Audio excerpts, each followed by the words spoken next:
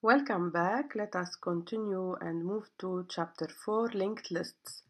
We will study this chapter along 5 different sections, beginning by talking about the local versus the dynamic memory, which are the stack and the heap. Then we will introduce linked lists and what they are. And then we will study 7 code techniques from Parlante to master the operations over linked lists. And then we will see the operations over linked lists, some of them, and we will continue the others in the exercise sessions.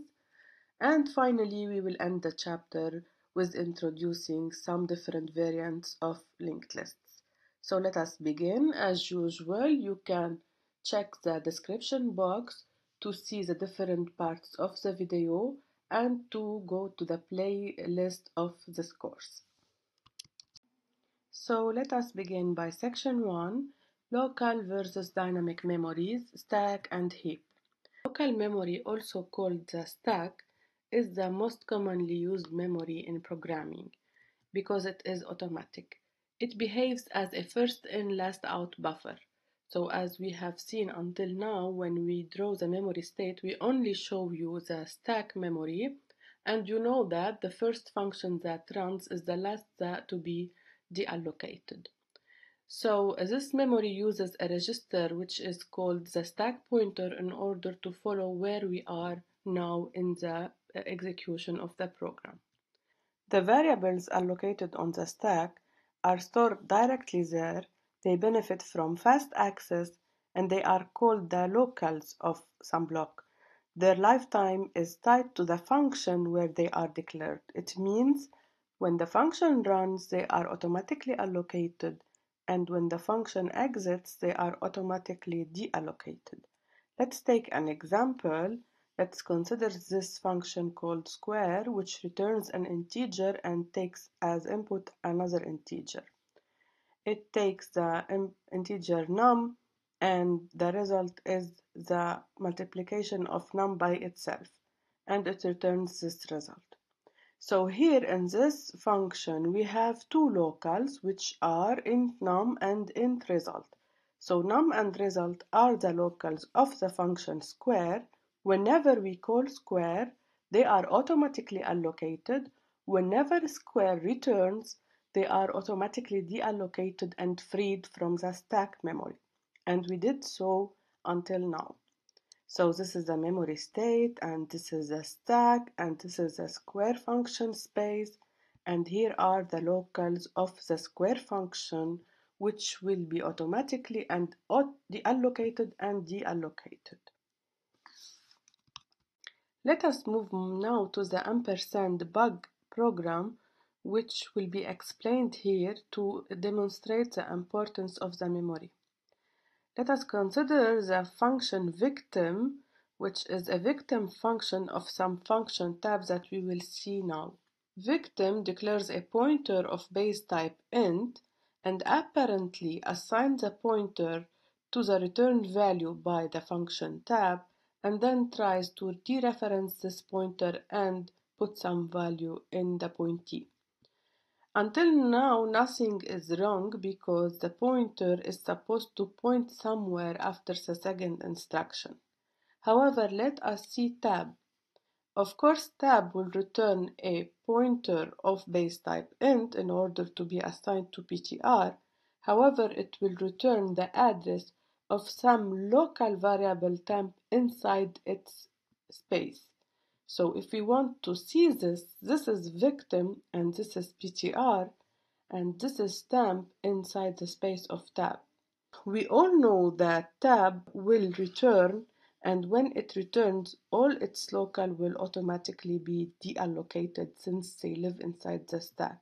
So at the moment where tab returns the address of temp, temp will stop to exist and pointer will be fooled that it points to somewhere, whereas the operating system has already freed this local. So whenever you will reach this instruction and try to put 42 inside the content of PTR, the operating system will prevent this operation and will tell you this access is denied. Don't ever try this code and by getting lucky only tell me that this works for you. It's like that you have managed to enter the neighbor's house without them being there for the moment, but sooner or later they will come and they will deliver you to the police. If you need victim to stop being a victim and to allocate a memory that will stay there after you exit, you need to work with the dynamic memory, which is the heap. So for now we have two kinds of memories which both are inside the RAM, the local memory which is called the stack that we all know, and the new memory that we are introducing now which is the dynamic memory or called also the heap. So let us represent them by the following schema. The stack is the last in first out buffer, whereas the heap is a big memory space presenting blocks for rent for anybody who wants to use some memory space that is free to him. So consider the dynamic memory as a duty-free space available for everybody. So the local memory is used for static memory allocation, and by static we already explained that it is automatic allocation and deallocation, whereas the dynamic memory is used for dynamic memory allocation. So in the stack memory, the allocation is automatic. The variables are allocated and deallocated automatically on function call and exit, whereas in the heap memory, nothing happens automatically. You have to explicitly request the allocation and then explicitly request the deallocation of the memory.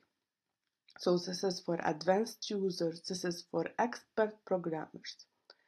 This thing has advantages and disadvantages, and as you can guess, the advantages are that the lifetime of the variables is controlled. The variables are not deallocated automatically, so you can guess that you can have more control over their lifetime. Their size also, you have more control over it, and this gives you greater control of memory and greater pleasure. The disadvantage, however, are that you have to explicitly do everything. It will lead to more work, and if you work more, of course, you will have more mistakes, so this will lead also to more bugs, which is a greater responsibility. So this is the dynamic memory, and we will now explain how to use it. So the dynamic allocation functions, in order to use them, you have to include the stdlib.h. So heap is a shared memory. You can use it using the functions, the core of allocation system, which are the malloc and the free functions. The malloc allocates memory from portion of remaining free memory. Suppose this is the heap and you need a memory in the heap, you call malloc. Free, it is the opposite. When you finish with the memory block you have allocated using malloc, you call free to release the memory and return it to the system, and so may be reused to satisfy future allocation requests since the heap is a shared memory. So with free, the memory you have allocated will be freed. Let's examine now the allocation function malloc.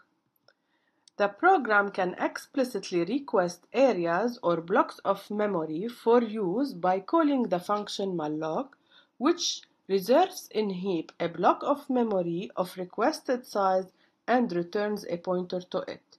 So malloc takes one parameter and returns a void pointer. This one parameter is of type size_t, a type which we have already seen in the return type of size of operator, and in which this is a positive number. You indicate how many bytes you need in the heap. Of course, malloc will return a void pointer which you will need to cast in order to use the allocated memory for specific reasons. So for example, let us consider our pointer of base type int, for which we want to allocate in the heap an array of 50 integers. So this is the instruction: ptr receives malloc 50 times size of int casted to int star in order to be used as an array of 50 integers. Let me draw your attention that the memory block that was allocated has no label like we used to have in the stack. For example, this memory block is the variable ptr, which has the label ptr. The memory blocks allocated in the heap are only pointed to and they have no names. So the only solution to access them is through the pointers that were assigned their memory when they were allocated.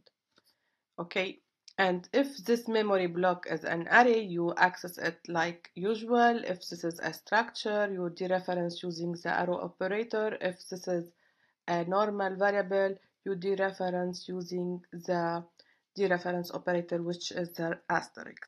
Before you start using this memory block, you have to make sure it was really allocated, and when the malloc function tried to allocate it, it really found an available space. In the contrary, it will return null. So you have to check if the pointer is null. You cannot use it because it was not really given a memory in the heap. Let us examine now the deallocation. Suppose you have successfully allocated your pointer and you finished using it after some time and you want to return it to the heap to be a proper programmer, responsible programmer that does not overuse unnecessary space. And this is because you yourself, next time, if you want to allocate a memory, you would love to find the needed memory. So to do so, you will use the free function, which takes the pointer, the address, which you want to free. And this is a void function.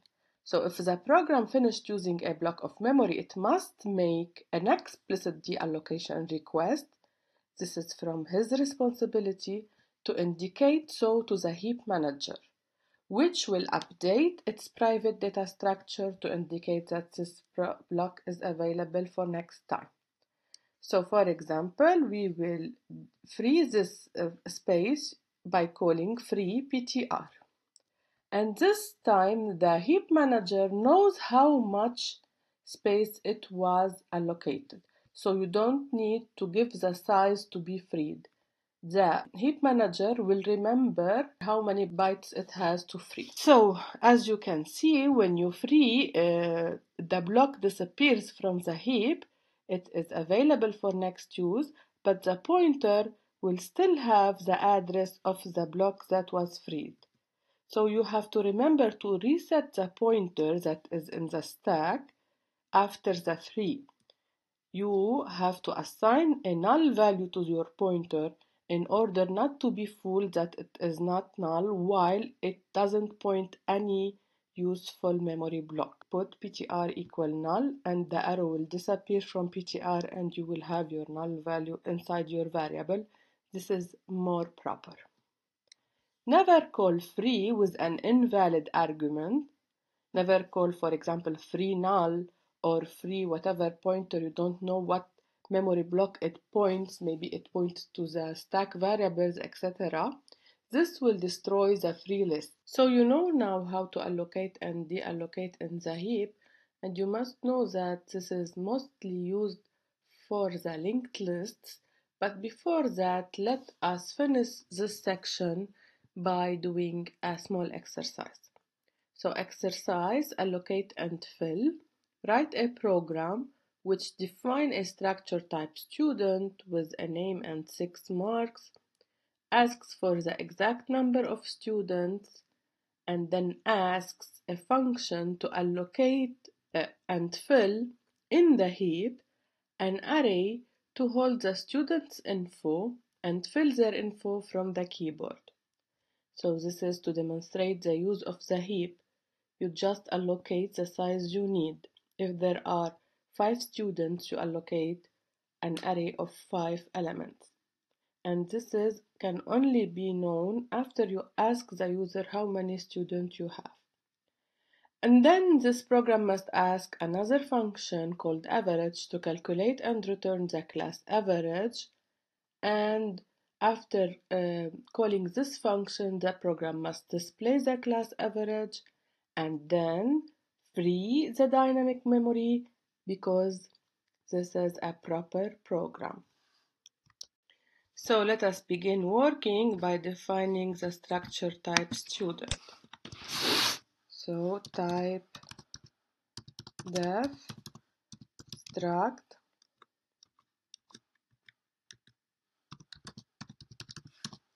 student, which holds a name and an array of 6 marks or 6 grades, and this can be double, float, integer, whatever. After declaring this structure type, your program must ask for the exact number of students. So my program will call type def. My program will call, for example, alloc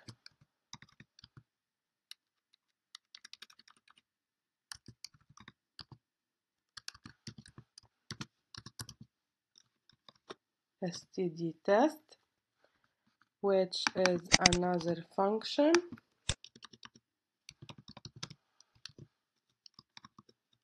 void function in which my program will operate.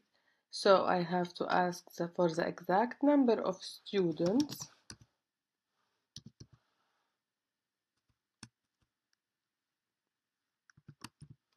student number printf exact number of students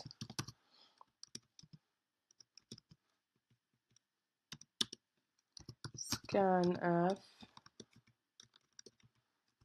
%d and std and b.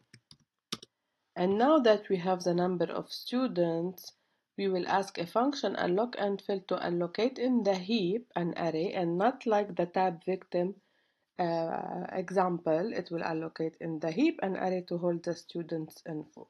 So please, I will call alloc and fill, and when it will finish allocating, it will return me an array of students. So I will declare the students array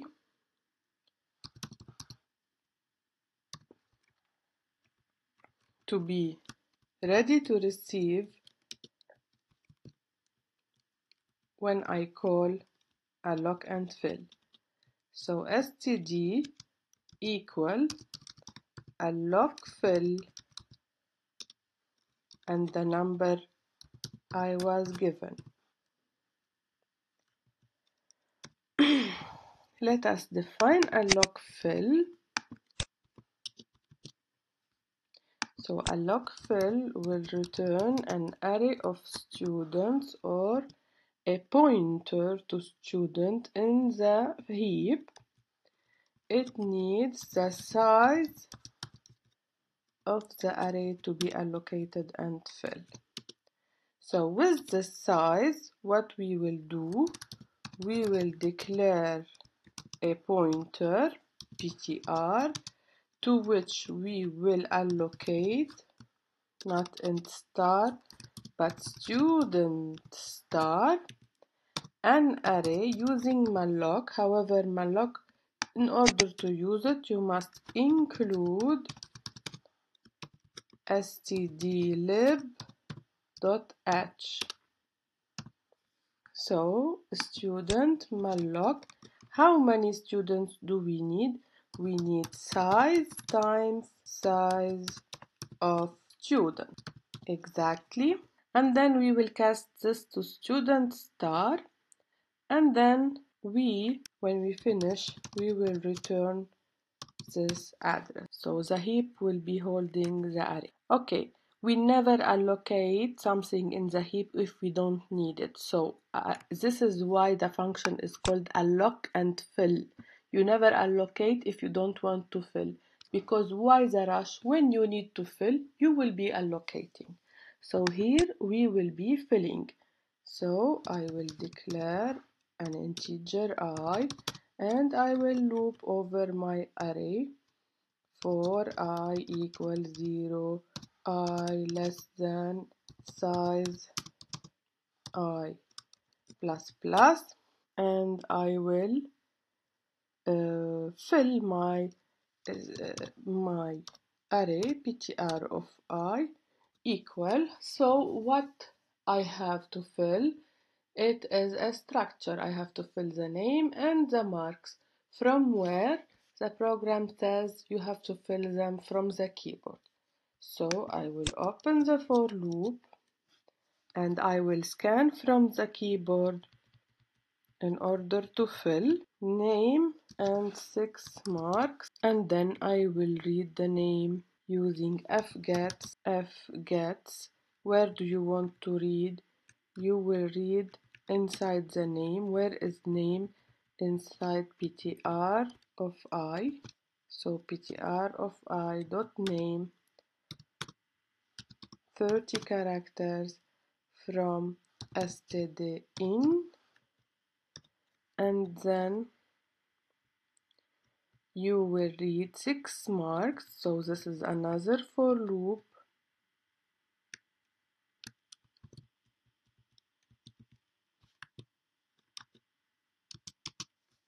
So this is another for loop over j, for example.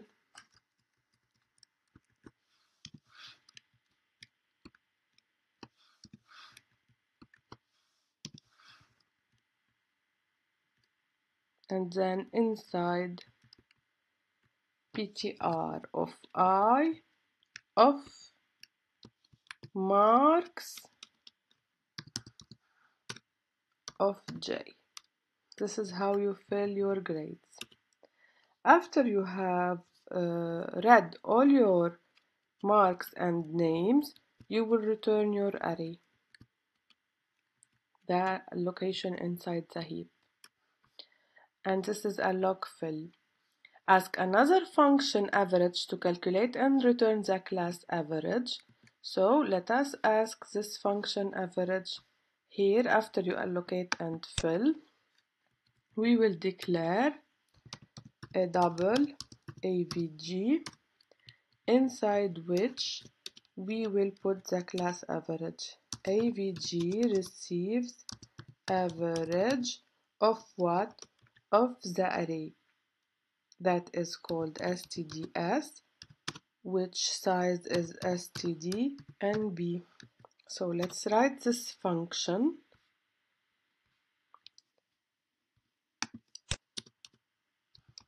Double average, which takes an array of students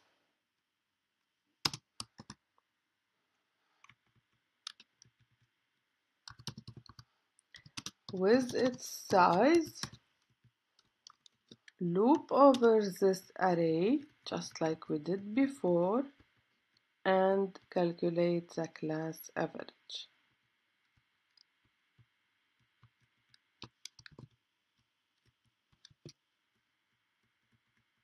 So here we will loop in order. We will declare the average, double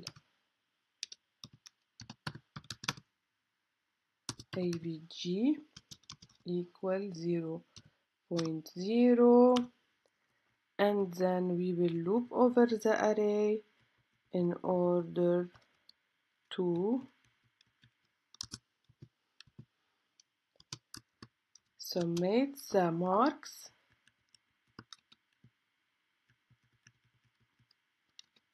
and then the class average is nothing but avg divided by 6 times the size.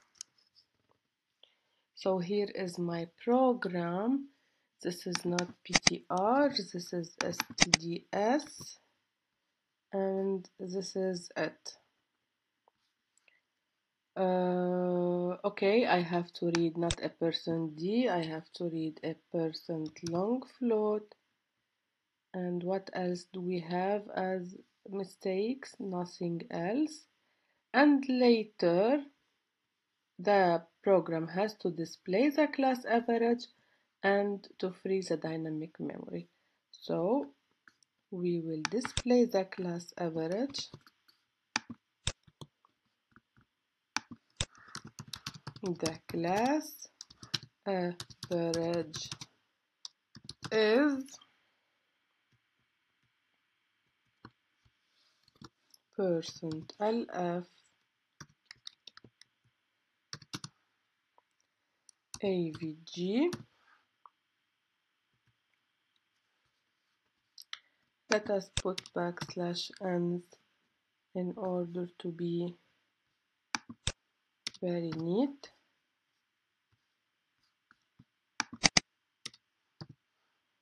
Okay, and later, before we finish our program, we have to free the space.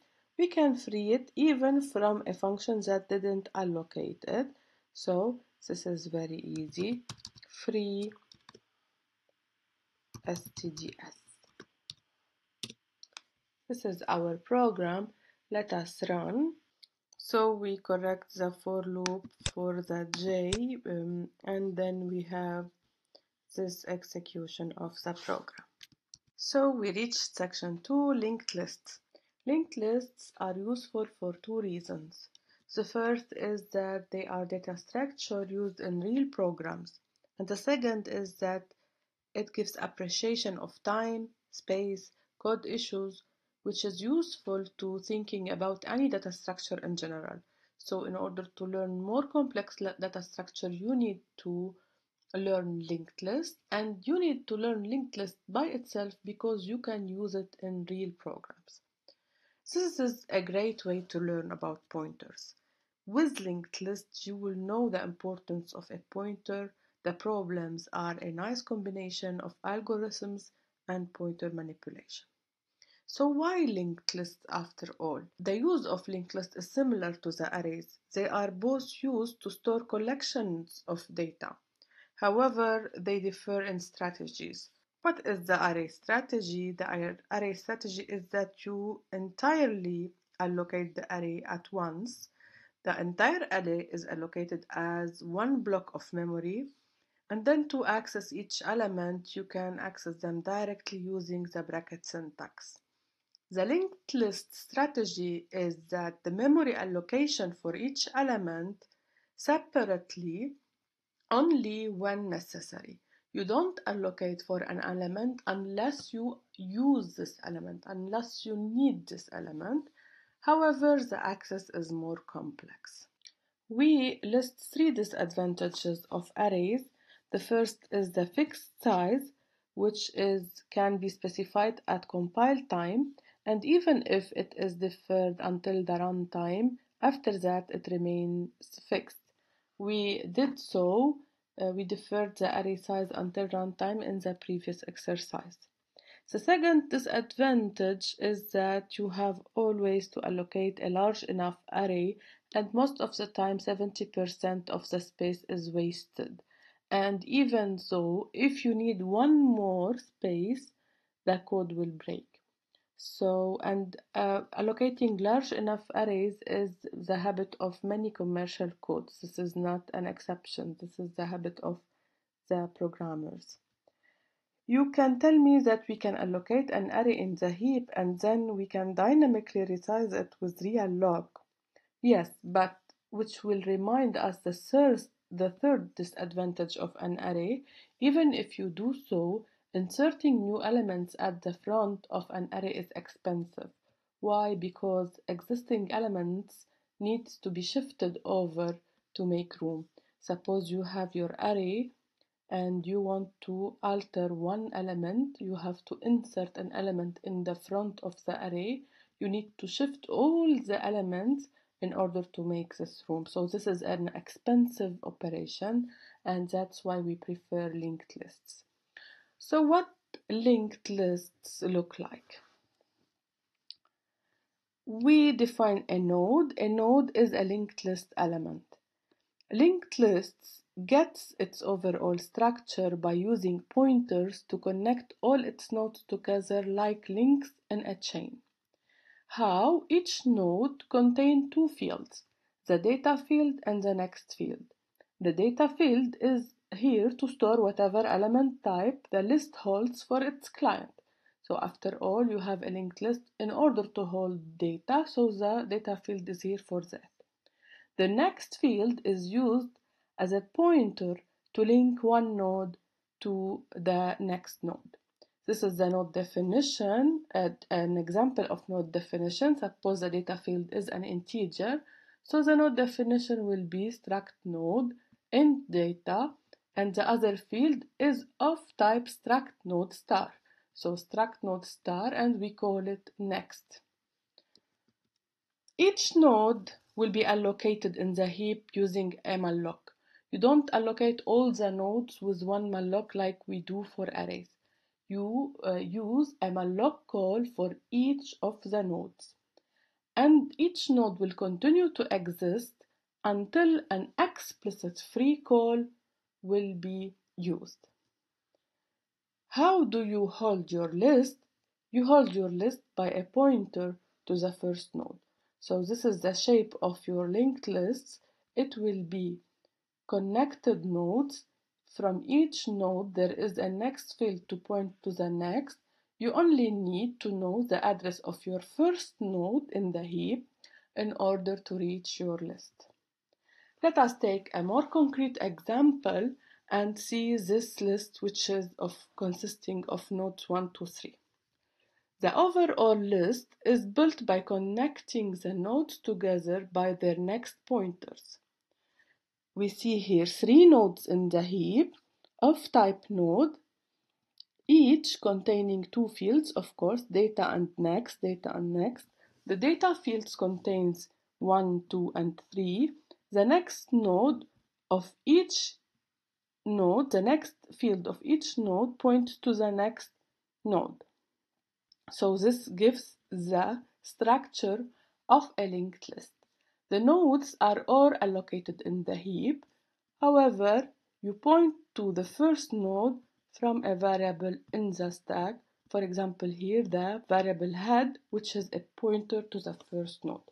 Of course, as you can see, the next field of the last node will be pointing to nothing because this is the last node, so the next field will be set to null. What about an empty list? An empty list is a list with no nodes. List with 0 nodes, and this will give us a null head pointer. So the head itself that is supposed to point to the nodes is null. Empty list case is a boundary case for linked list code. So every program that takes a linked list as a parameter, a first case of this program, of this function, must be to check whether this list is empty or not.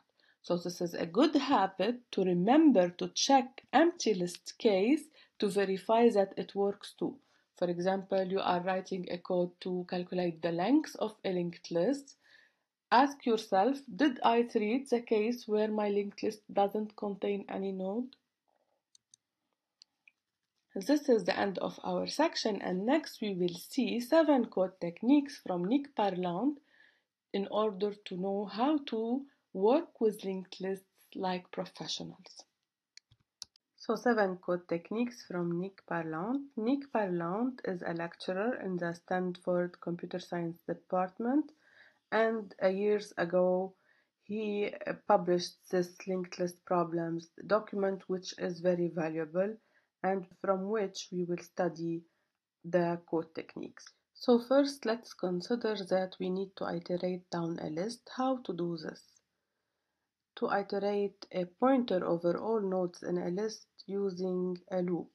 Consider you have this linked list 1, 2, 3, and you need to write the function length which take a list head as parameter and needs to count how many nodes there is in the list and return this count. So as we have said, you iterate a pointer over all the nodes in a list using a loop. You create a pointer and you make it point the nodes one after the other inside a loop. You copy the head pointer into a local variable current in order not to lose the head if you need it for later in the same function. Struct node star current, you declare current a pointer of type node star and you initialize it to take the same value as head. We will see now in an animation. This is only a schema to see. Then you test for the end of the list. You are doing a loop. So when do we stop? When the pointer that iterates the node will become null. So while the pointer current that we have created is not null, we keep looping. While current is different than null, we count. And then how to advance? You advance your pointer not by saying current plus plus, but by giving current the value of the next field that is pointed by current. Current receives current arrow next. So this is the third part, and those three parts teach us how to iterate down a list.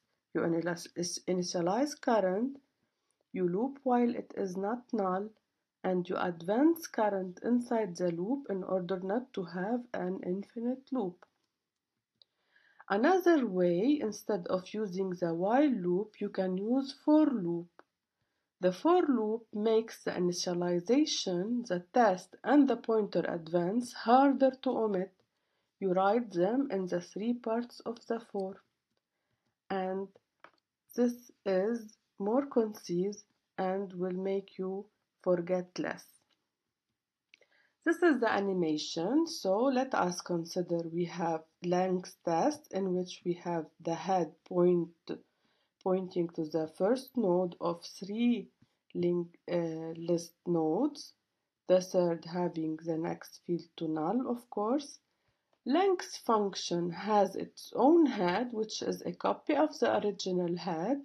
However, we can create another variable current into which we copy also head. If suppose you don't want to change the value of head inside your function length. And then current now also points to the first node.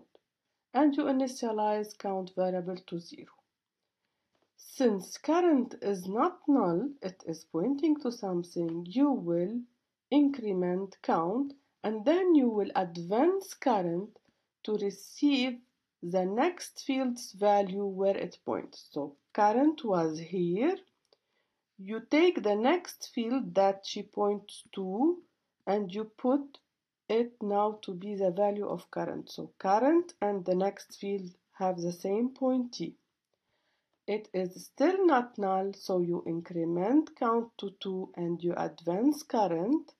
It is still not null, so you increment count to become 3 and you advance current. How? It will take this value, the value of the next field, current equal current arrow next. So this value happens to be null, so it will be copied to current. And this is where the condition of the loop stops. Current is not null, current is null now, so we stop the loop and we return count, which is the value 3. There are 3 nodes in this linked list. Code technique number 2. Changing a pointer with a reference pointer. If a function needs to change the caller's head pointer, you need to pass a pointer to the head pointer, which is a reference pointer. To change a node star, remember you have to pass a node star star. We saw this in the chapter pointers and arrays. So in the call, you have to pass the address of this pointer, and in the callee function, in order to access the value of interest and change it, you have to dereference this pointer reference. Example, we will begin by a very easy example. Suppose you have two pointers, head 1 and head 2, and for some reason you need to put head 1 to be equal to null, also head 2, but not from within the change test function, from within another function. So here you need to change the head 1 variable, so which is node star. You call change to null and you pass the address of head 1 to change to null. So this is head 1 and head 2 inside the scope of change test inside the stack.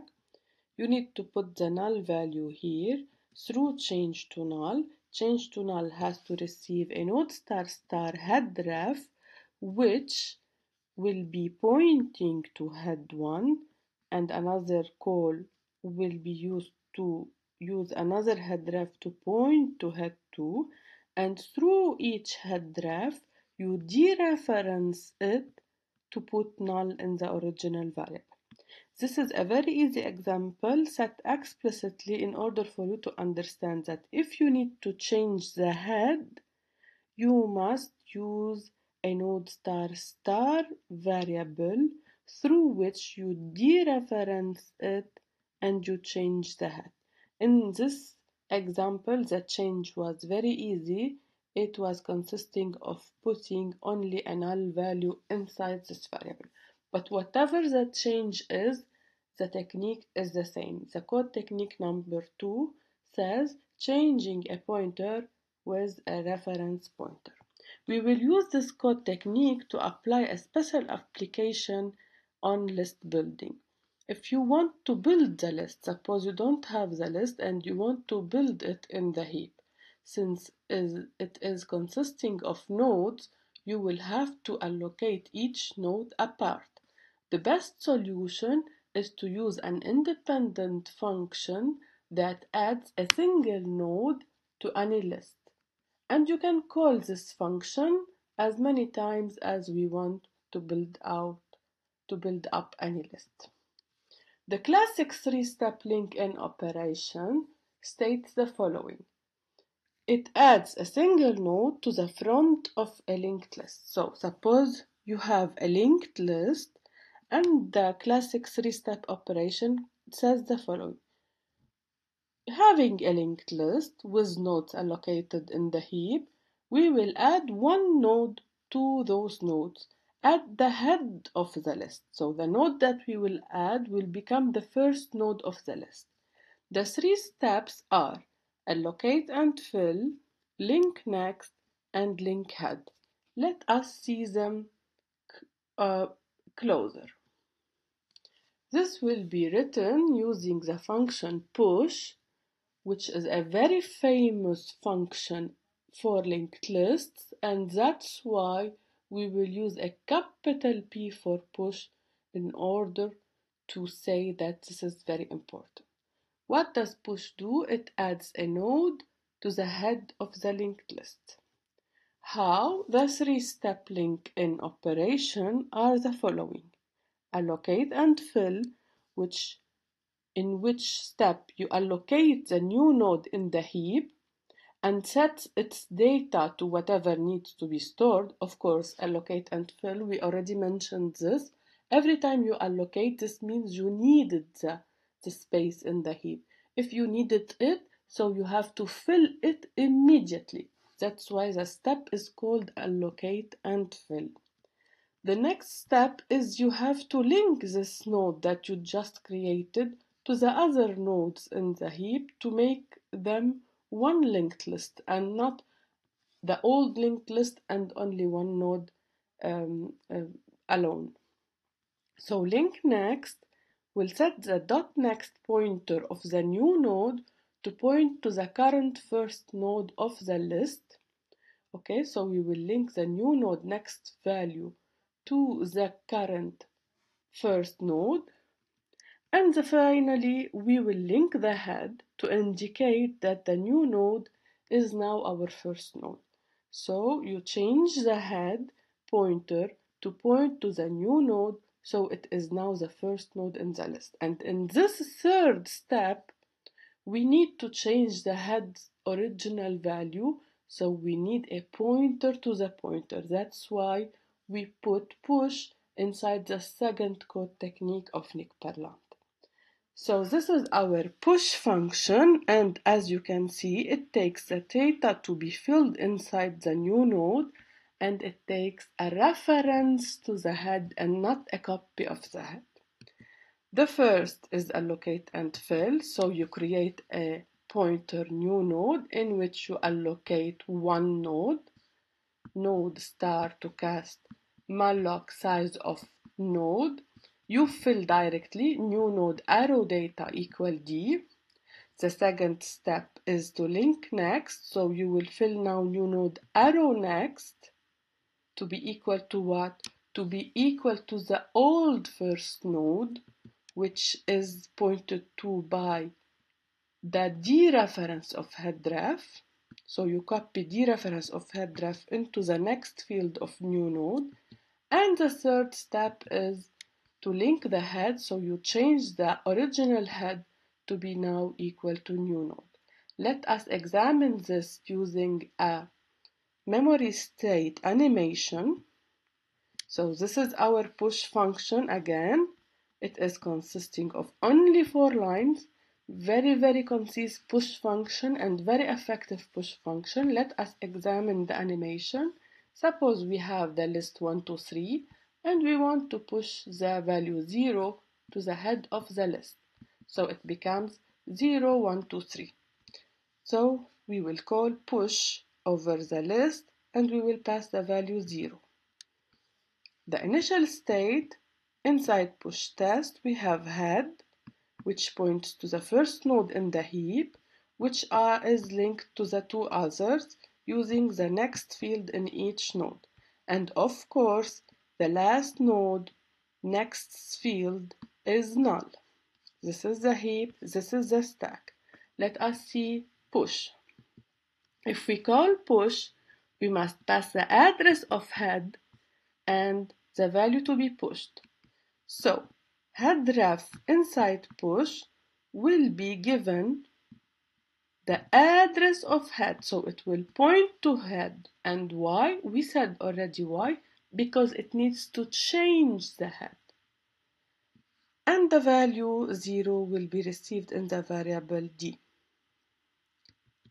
Next, the first step in the 3 steps is to allocate and fill. So we create a pointer new node inside which we have the address that is allocated in the heap for a new node, which we directly fill the data field to copy D. So node star new node equal node star, this is a casting for void star, malloc size of one node, I allocate one node. This address is returned to be assigned to the new node pointer inside my stack of push. And then the new node arrow data will be equal to 0. But as you can see, until now, this node is not linked with the 3 existing nodes. So what is the second step? Is to link the next field that is here to be referencing the first node. Why? Because our problem is to push this node in front of the others.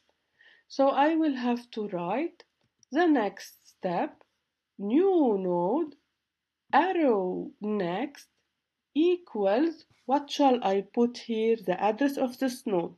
What is the address of this node? Where is it located? It is inside head.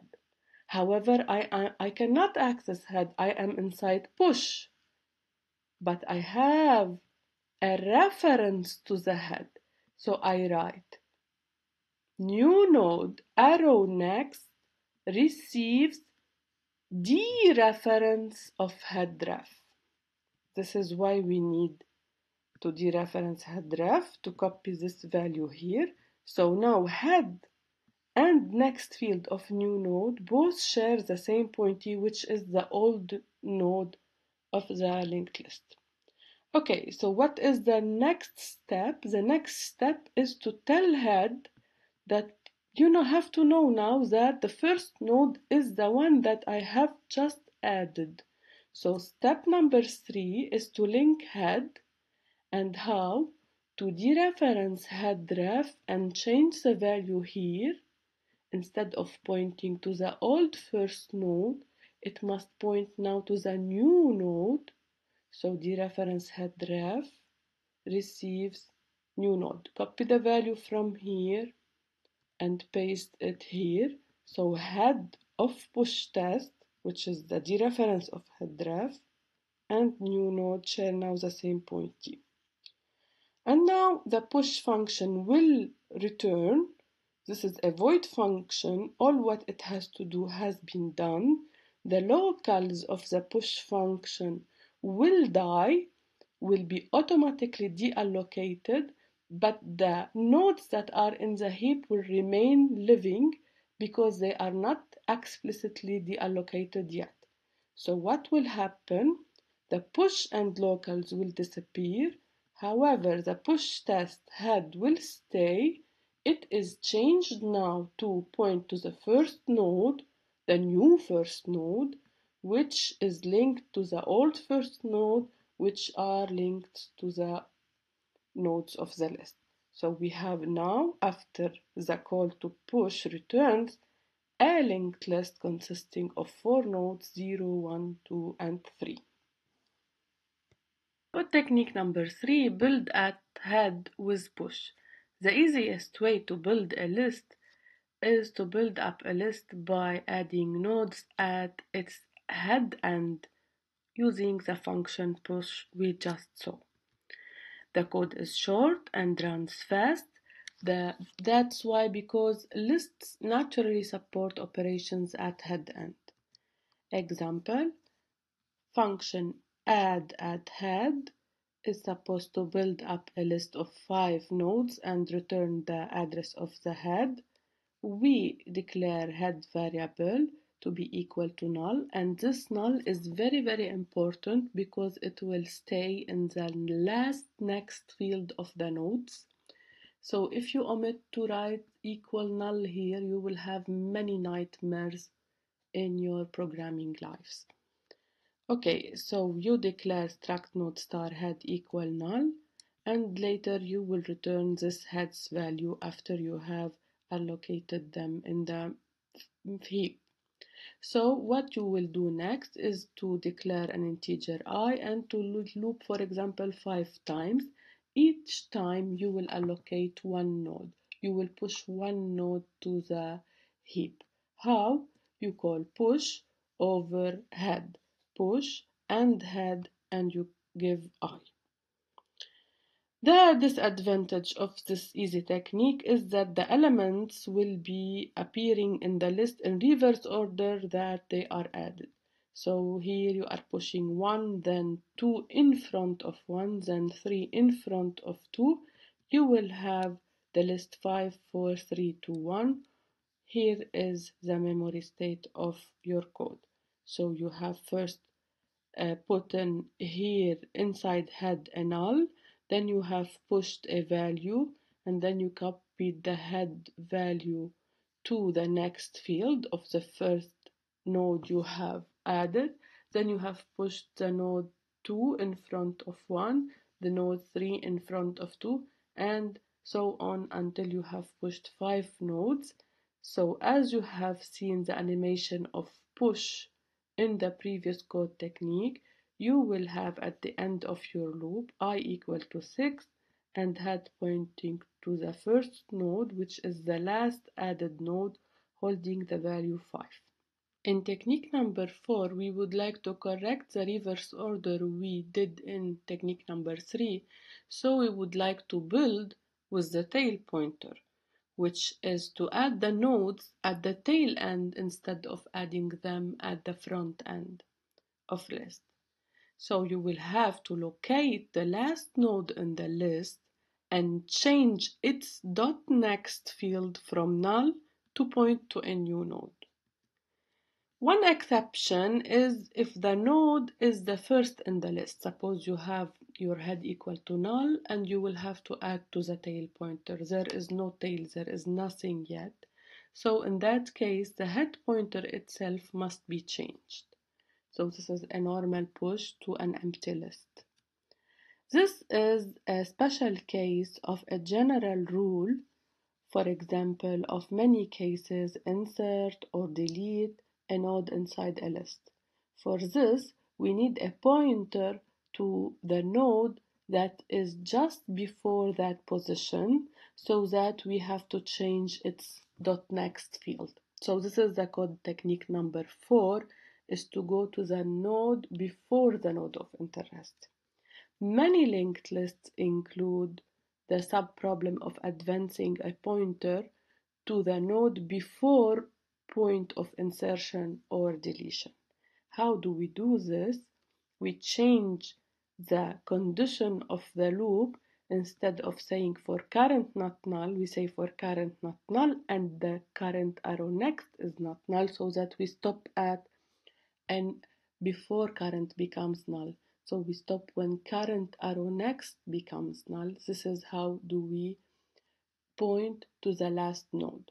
But we cannot write this condition without writing current, without being sure that current is not null before dereferencing it with the arrow pointer, with the arrow operator. So that's why we write the condition current is not null and current arrow next is not null. And this is how we do. We have the 3 nodes, and suppose now we want to add the node containing the value 4 at the end of 1 to 3 to get 1 to 3 4. We have the add to tail function inside which we declare a tail pointer for which we want to go to the last node.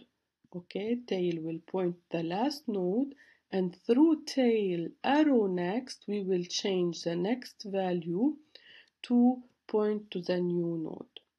Okay, so tail arrow next will be equal to the new node, and which we have already filled and set the next field to null, to the old next value here.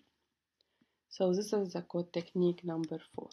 Code technique number 5 is the building of the list while deferring the special case of the first node from the rest of the nodes using a tail pointer. So you will build up the list 1, 2, 3, 4, 5 by appending the nodes to the tail end. Consider this function build with special case, which will have to return at the last the head pointer to the list 1, 2, 3, 4, 5 that is asked to be built. Okay, so we will begin struct node star head equal null, and then we will use now a tail pointer in order to build our list. We declare struct node star tail, which we will be using, and then the technique consists of 2 different cases. Every first node must be added at the head pointer. So we will do a loop, but this time the loop will go from 2 to 5, and the first node will be added at the head pointer. So we will call push over the head, and we will put the value 1. This is the first case. The other cases, all other nodes will be inserted after the last node using the tail pointer. So we will update the tail now to be equal to head, because after putting one node in our list, the last node in this list is this node, tail equal to head. And then from 2 to 5, we will push to the tail arrow next. Okay, so we will push to end of tail arrow next, and we will put the element I. And each time we push, the tail pointer must advance to point the last node that has just been pushed. So tail equal tail arrow next. This is a technique called technique number 5.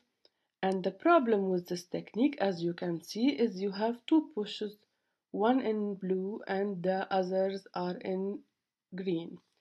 The problem is that writing separate special case code for the first node is unsatisfying, and we would love to put this line inside the for loop again.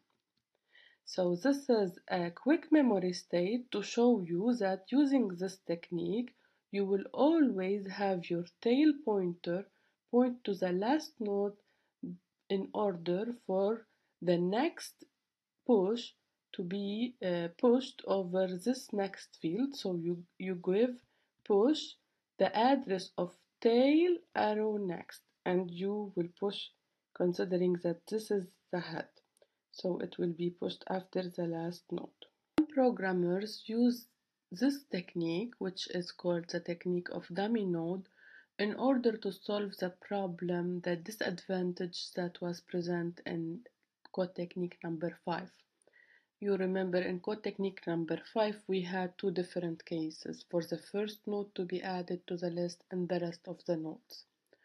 So some programmers use a temporary dummy node at the head of the list during computation, which is during the local of the stack. You declare a structure node and not a structure node star, and you call it dummy because you will be leaving it later. And then you put in the next field of dummy.next, the null value, which is the empty list. And the dummy node is temporarily the first node. So it will act as a temporal first node in order to remove the special case for the first node. And as you can see, we will begin now from I equal 1 and not from I equal 2. How? At the end, after you have built the list, you will return the dummy.next field value, which is the address of the real first node allocated in the heap. So the trick with dummy is that every node will appear to be added after a certain next field, even the first node, because you just created a dummy node in order to have a next field for the first node. The code for the first node is now the same as for the other nodes. So you create the tail pointer to be equal the first thing to add the address of dummy. And then you put all the code inside the for loop. You push into the address of tail arrow next, and you advance the tail to be equal tail arrow next. And at last, you will return your list. The tail pointer will play the same role as in the previous example, so it will handle also the first node. So here is the memory state. You will create a dummy node inside the stack so that you put the next field will play the role of the head now, so that you can join the two cases into one only case. And you can always push the first time tail will be pointing to dummy, so you will push into tail arrow next, and the second and third and fourth, etc. times will be the same. So at last, when this build with dummy node finishes, you will return the address of the first node, which is nothing but dummy.next. That's why we return dummy.next at the end of this function. So this is the technique using dummy node. Some programmers use it. Let us see some remarks about this technique. You can keep the dummy node as a permanent part of the list. Previously, we have seen that dummy node is a temporary part of the list used inside the function in order to solve the problem. But some programmers keep it as a permanent part of the list, so they will declare the dummy node inside the heap instead of inside the stack. In this case, an empty list is not represented by a null pointer, but by a pointer which next field is null. Every list has a dummy node as its head, and algorithms will know that if you use dummy node technique, you will have to skip over the dummy node for all the operations, including counting, inserting, deleting, etc. The heap allocated dummy node is always present to provide the above sort of convenience in code. However, if you choose to use the dummy in the stack strategy, like the example in the previous slide, this is a little unusual, but it avoids making the dummy permanent part of list. Okay, this code technique I don't like, but I presented it so that you can understand whenever you see this technique over the net in the programs, you can understand what is code technique using a dummy node. Next, we will see my best code technique, which is code technique number 7. Code technique number 7, build using a local reference. How? You can, as we have seen before, unify all the node cases without using a dummy node. And how can we do this? Use a local reference pointer which always point not to the last node but to the last pointer in the list instead of the last node. And then the reference pointer starts off by pointing to the head pointer, which is the last pointer, because before at start it is an empty list. And then additions to the list will be made by following the reference pointer. Later, the reference pointer must point to the .next field, which inside the last node in the list. So always the reference pointer will point to the last pointer in the list. Let us see how. So first use a local reference pointer. Struct node star star, and we will call it last pointer reference. And first, this pointer will start off by pointing to the head. So equal end head. Additions to the list are made by following the reference pointer, so you will add using push and you will provide the last pointer reference to push into, and then this last pointer reference we have used it to push a new node, so this last pointer reference must be updated to point the next field of the newly pushed node. So last pointer reference equal the address of the reference last pointer reference arrow next all of this. This is the code technique number 7, and of course at the end this is not if-else case, this is one case without a dummy node and without anything else, and you will have the list in order. Let us see a quick memory state. First, last pointer reference will be pointing the head, so the first push, the head will have one node, will be pointing to one node, and then you will advance the last pointer reference to point to not the node but to point to the next field in the node, and so on. Every time you add a node and you advance the last pointer reference to point to the next field of your node, so that every time you will have your last pointer reference equal the address of the reference of last pointer reference arrow next. So this is, we are back to the build with local reference code, and this code is the best code. It is a top choice award, mark of excellence code, because it is very concise and it uses a local reference. To advance our local reference, we use this syntax in green. I explicitly created this slide in order to draw your attention that the syntax is green. In green, the effect of the syntax is not at all like the effect of if you have added the dereference operator over all the parts of the expression. So dereference ptrref, if you have ptrref, a local reference of type node star star, do not confuse two different syntaxes which have very different behaviors.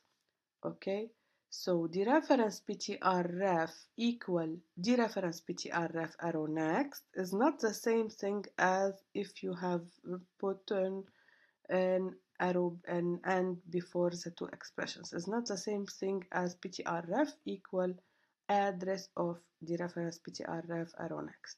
So suppose this is the initial state of both expressions. I will now show you what is the effect of executing this expression over this state and what is the effect of executing this expression over this state. So let us see. Dereference ptrref equal dereference ptrref arrow next. So this is dereference this is ptrref. This is to dereference and put the value here. What value you want to put? You want to put dereference ptrref arrow next. So you want to copy this value here. So this is the effect. You change the value in this next field to be equal to this value.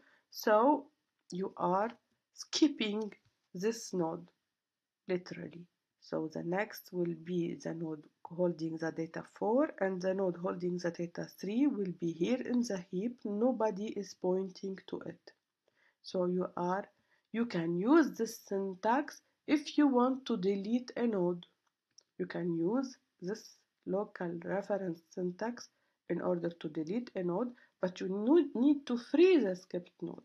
So before that, you have to declare a node star temp in which you save this value, and after you skip this node, you have to free this temp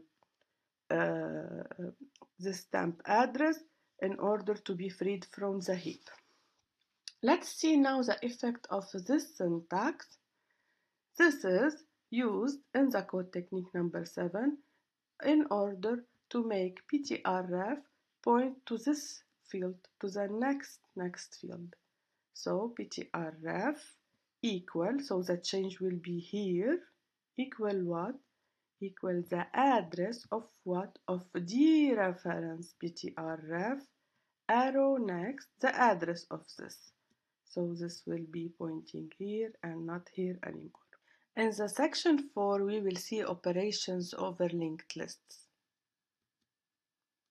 The operations over linked lists are many, and we will study them in the exercise sessions. But let us state what we will be doing in the exercise sessions. Now that you have learned the code techniques and you have learned what are linked lists and how to iterate over linked lists, we will write problems like inserting elements in the middle of a linked list. For example, insert in the nth order, insert an element to be the nth element in this list, or insert an element and to keep the list sorted if the list was already sorted, or insert an element after another or before another. All this is called functions that insert elements in the middle of linked list. Another kind of functions, we can write a function remove first, which given a linked list, it will remove and free the first node of this linked list, and of course update the head of this linked list. Or remove last, or remove from the middle, as we have did with insert in the middle. Or we can be asked to write a function to delete a complete list. This needs a function because a simple free would not do it since we have allocated each node alone, separately. Another kind of problems, you will see them in the document of linked list problems of Parlante, and you have to study them all. As an example, let's consider the interesting function insert_ends, which insert a new node at an index within a list. So you may specify an index in the range of 0 to insert at the head of the list until length to insert after the last node of the list. And the new node should be inserted so as to be at that index. So we will provide the insert ends test, which is, for example, you construct an empty list, struct node head equal null, and if you call insert ends and you provide end head. Of course, we will provide the address of head because this may change the head if the node to be inserted is before the first node. At index 0, the value is 13, so you have constructed the list holding one element, which is 13. If you call insert ends again, at index 1 you want 42, this means 42 will be at index 1 after the index 0, so the list will become 13, 42. And if we call insert ends a third time, this third time will be shown in a memory state in few seconds. Okay, if you have 1342 and you call insert ends and head 1, 5, it means you want to insert the element 5 at index 1. It means 13 is an index 0, the element 5 will be at index 1, and now the element 42 will become at index 2. And after we try our program, we will have to delete the list, of course, and because we have to clean up after ourselves.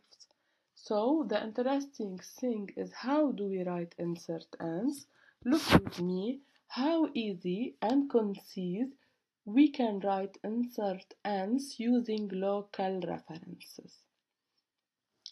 Of course, insert ends needs a head ref, the index at which you want to insert, and the data to be inserted.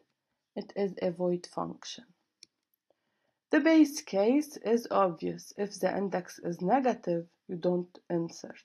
If the index is strictly positive, but the list is empty, you cannot insert at an index 1 while the list is empty. So those two are both base cases. If index is negative, or at the same time index is positive but the list is empty. So in those cases we will print F error insert is cancelled because the index is out of range. This is the first base case. What is the second base case? The second base case, if you are trying to insert at index 0. Yes, of course, this is nothing but push. So if index equals 0, you call push and you give it head ref and the data to be pushed. And the third remaining case is that you are trying to insert at another place other than the first place, which is by recursivity inserting at decrementing index starting from the next node. So look how we will write it. Insert, but this time the head is nothing but the next field of the first node. So you pass a reference to this head and of the reference head ref arrow next, and the index will be decremented by 1 and the data to be inserted is the same. So this is a very beautiful function. It is very short and effective. This is code technique number 7 again. Let us see the execution of the third call to insert ends, which you are having 1342, and you call now insert ends and you provide the index 1. You want to insert the element 5 at the index 1 as so to have the list 13542. So this is insert ends test, and you have your head pointing to the node 13 and the node 13's next points to the node 42, whose next is null. Let us begin. Insert ends will receive head ref, which will be pointing to head, and the index and head is not null, and the index is not negative or null, so we will not be calling push. We will be calling recursive call to insert ends with head ref this time having the value of dereference head arrow next, the address, and the index will be decremented by 1 and the data is the same. The index here is 0, so we will be calling push and head ref of push will receive head ref of insert ends, so they will be always sharing the same pointer, which is the address of the next field in the first node. And then we will create a new node and allocate it and fill it with the value 5. And now the next step is to link next. So inside the new node arrow next, we will copy dereference headref. This is headref. Dereference headref is this value. It will be copied in this next field. So this will be pointing to the node holding 42. And the third step inside push is to link head, which is dereference headref equal new node instead of pointing to this node. So dereference headref will be equal to the value here, which is the address of this node. You can look here when push returns, insert n returns, and insert ends the first returns, we will only be with this insert ends test head pointing to the first node, now pointing to the node with 5, and then to the node with 42. Let us check the final state, and this is our final state. This is very beautiful. This is awesome. We reached the last section in our chapter linked list, which is talking a little bit about linked lists variants. So we cannot talk about linked list without mentioning, for example, the doubly linked list, which is in addition to the next field in its node has a previous pointer field, and in this case every node can point to the next element and to the element before it, to the previous element. And let us see a quick memory state for the list 1, 2, 3.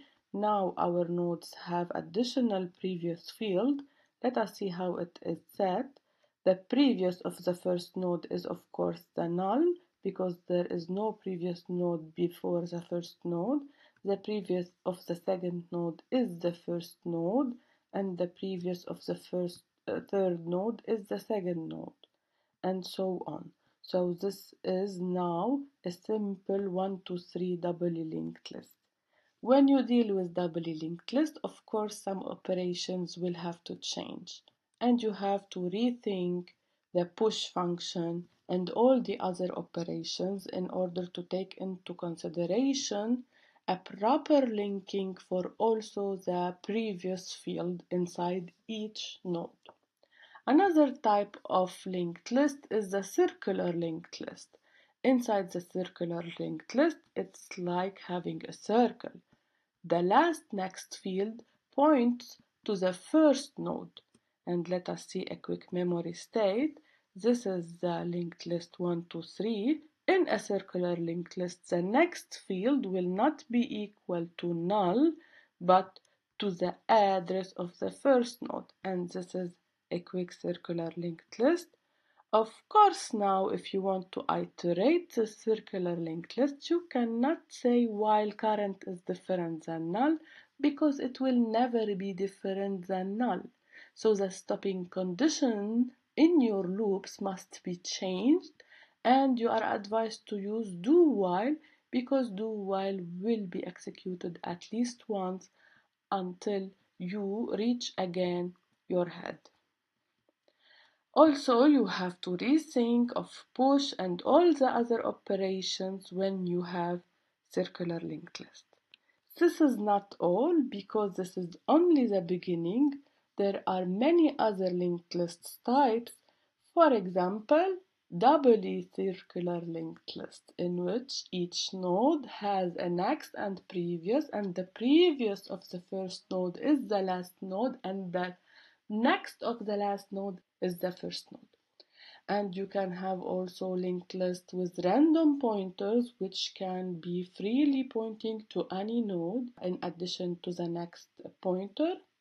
And next course, in the data structures course, you will be seeing hash tables, trees, graphs, many complex data structure for which the understanding of the linked list is very essential. You don't understand this chapter, you will fail to understand your data structure course entirely. So good luck in your linked list chapter, and this is the summary of our chapter. We saw the local versus the dynamic memories. We saw the linked lists. What are they? We saw how to use coding over linked lists. What are the operations that we may use over linked lists, and what are linked list variables.